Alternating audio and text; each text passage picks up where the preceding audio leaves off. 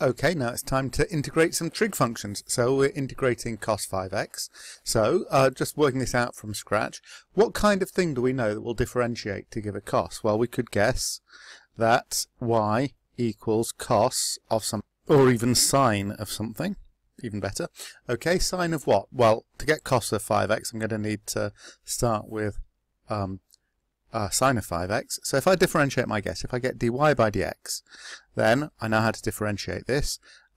We get sine differentiates to cos, so we do get cos of 5x, but because of the 5x, we get a 5 popping out. Okay, use the chain rule if you have to, but use the rule for differentiating sine of constant times x. So we get 5 times cos of 5x, but I want the integral of cos of 5x is the thing that differentiates to just give cos of 5x without this 5 here.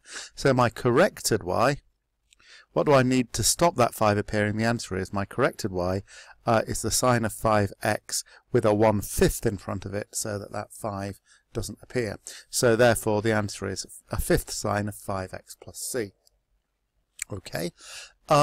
Now that's fine, working it out from first principles, but let's actually think about how we can memorize this. We know that, okay, here's a diagram you can use to help you with differentiation and integration.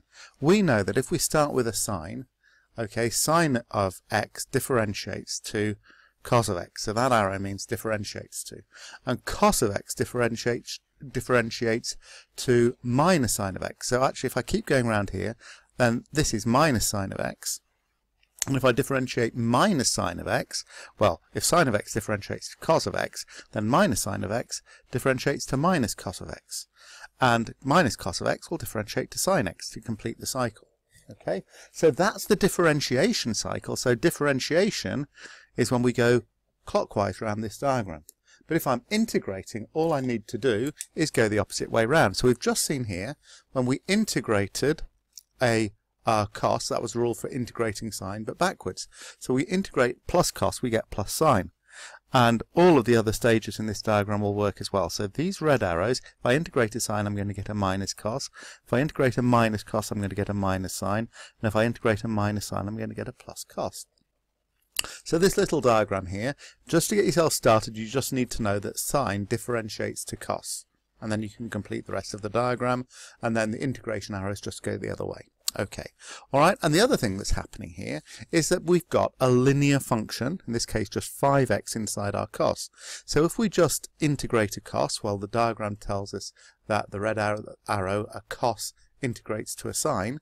So I've integrated a cos to get a sine, but linear function 5x, a 1/5 pops out. So that same pattern with linear functions as we noticed for previous sections, e's and brackets to powers, that rule carries on working.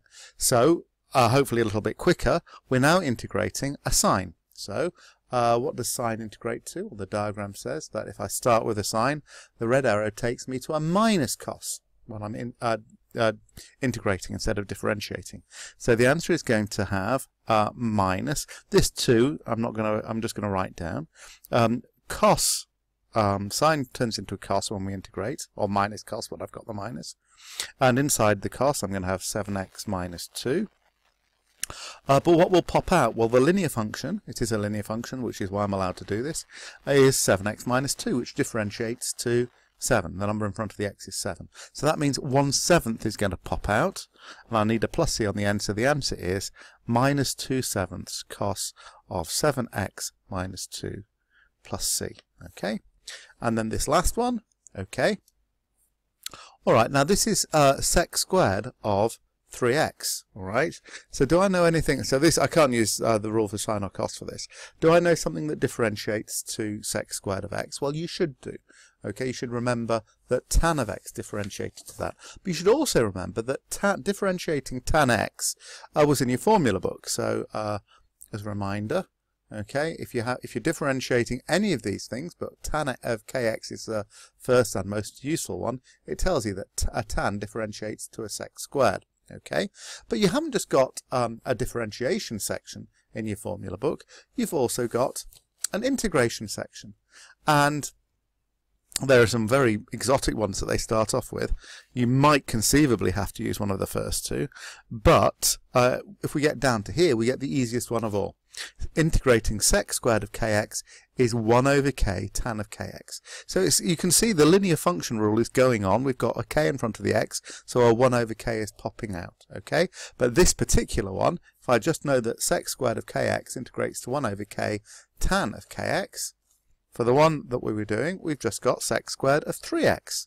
Okay, and so the rule from the formula book tells us that that's going to be tan of 3x with a 1 over 3 popping out in front of it.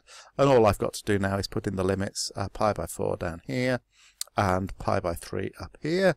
So I've got to put the top limit in first, a third tan of 3 times pi by 3 minus 1/3 tan of 3 times pi by 4.